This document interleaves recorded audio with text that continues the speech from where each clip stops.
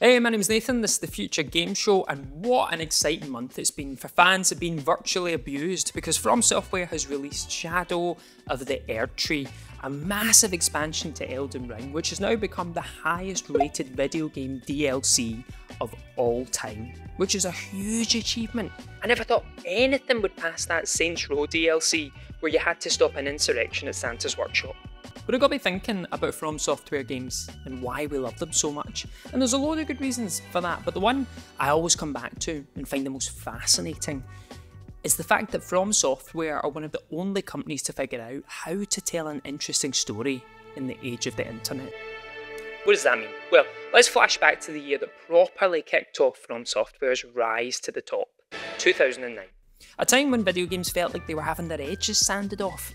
In the quest to make games as cinematic as possible, that meant keeping things on tight rails, never letting the player stop to be bored or confused or stuck for more than 30 seconds. Because when you went to see the latest blockbuster in the cinema, it didn't include a 4-minute scene where Spider-Man wasn't exactly sure which one of the walls was the one he was supposed to climb.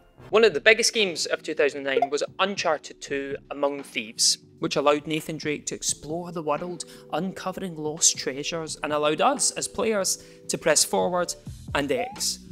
And that was about it.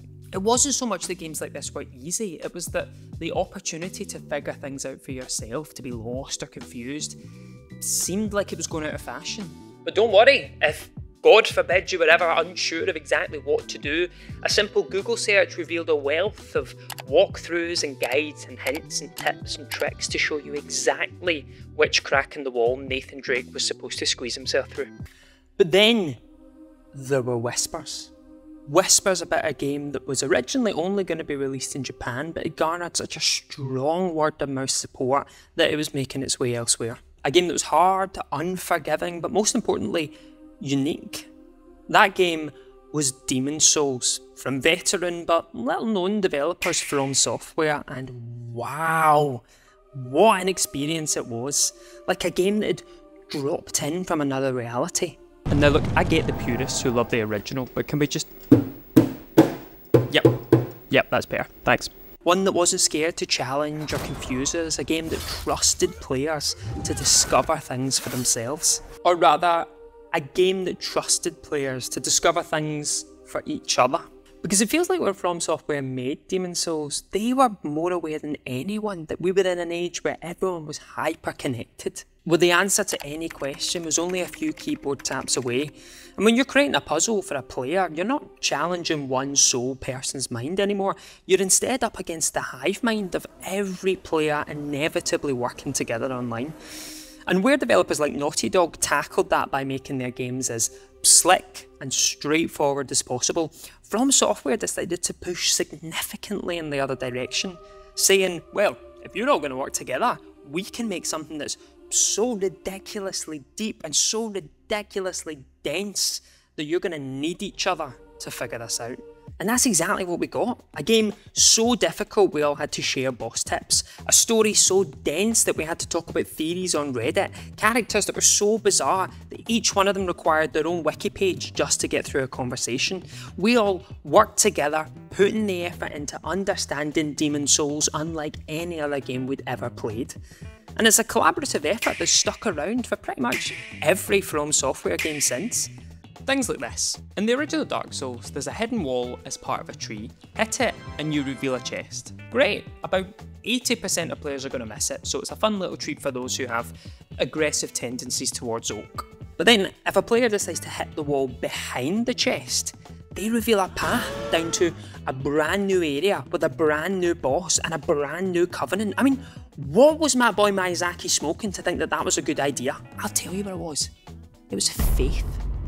Pure faith that someone out there would do it, that one mad bastard out of a million would, for some reason, take umbrage with a wall behind a chest, behind a wall. And then they go and tell everyone online, and we'd all go and check it out because we'd be like, that is mental, what is this? And I'm spouting all this shit, but it's of course a mechanic that's made its way into the actual games themselves. The groundbreaking message system, which has graced pretty much every From Software game since. It's a mechanic in which players can leave each other messages pointing towards secrets, treasure, warning them of dangers ahead. But you'll soon learn that the decision to trust these messages is a risk in and of itself, especially after you roll off a cliff thanks to the promise of hidden treasure, only to realise that you've been fooled by a set of words now famous for being the world's first trolling suicide note. But look, this isn't to say that there aren't folks out there who enjoy From Software games blind and can somehow understand the lore without help from a wiki or the beautiful, silky smooth tones of Vatividya. To get some answers in the shadow of the Erd Tree. But I love that I need to. That I need a laptop or a phone nearby to check what this item does or who this character is. I need to talk to folk to figure out things about my build or read someone's mad outside of the box strategy for beating the boss that's led to me breaking as many controllers as I have fingers. Look, I'm not a man who plays multiplayer games. I'm not a COD or Fortnite or PUBG lover, but From Software games make me feel like I'm experiencing an adventure with a community of people. And it's no secret that the worlds and characters and stories of From Software games are so loved, because they have a richness and depth that comes from not being afraid to limit themselves for our immediate understanding. Because ultimately, no matter how confusing these games are, From Software are confident in us as players, working together to figure it out ourselves. Hey, thank you very much for watching, especially if you got all the way to the end. If you haven't hated this, then why not check out the playlist of all my other videos, taking a look at all the hot topics in the world of gaming. And I tell you what, why not even consider subscribing to the FGS channel? Go on, you won't regret it. Much.